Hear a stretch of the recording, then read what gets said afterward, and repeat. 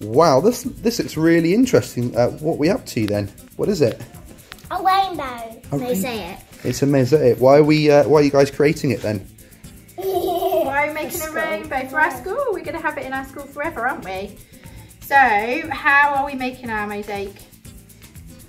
With chopped up plates. With chopped up tiles and plates, right? So Why?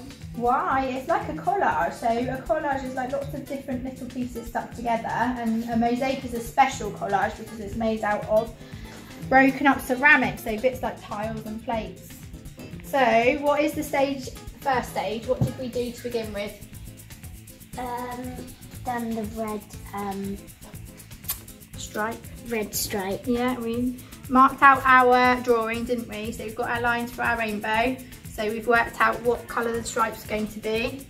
And then we went about nipping our tiles. So we've got lots of broken tiles in here. So to begin with, you put a tile or a smashed bowl in a plastic bag, and with a hammer, you hammer it up, and the plastic bag helps you keep all the bits in. And you have to wear goggles when you're doing that in case lots of little bits fly off and they don't get in your eyes.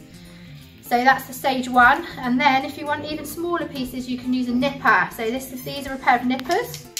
So if you're using a nipper, then you have to hold the tile and then just nip the edge there, and that breaks it into a smaller bit. Okay, so then we make lots of little bits for the mosaic.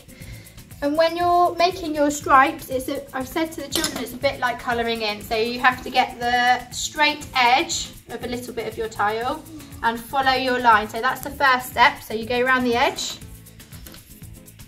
So use all the straight bits to follow the lines around the edge. It's a bit bendy. Cool. Cool. So we do this first. And then after you've done that bit, you add bits in the middle like this. So this is something you can do at home with your adults. If you've got some old tiles, if you've got we use PVA glue because this is waterproof and it will dry clear.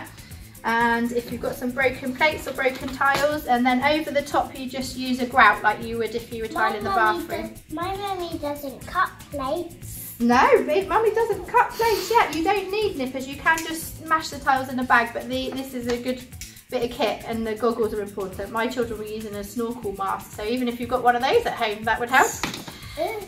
Alright, so we make it until the glue's dry and every bit, hold on Laura, every bit's filled in, and then we grout over the top. That's the final bit when the glue is dry. What did you want to say, lovely Harvey? Did your children help you? They did help me, and it's taken a little while. So this isn't you. Help me. So it's taken a little while. It's not a one-day job. It's something that will take a few days to complete. Look forward to coming back and seeing the final piece, Mrs. Harvey. Fantastic. Masterpiece.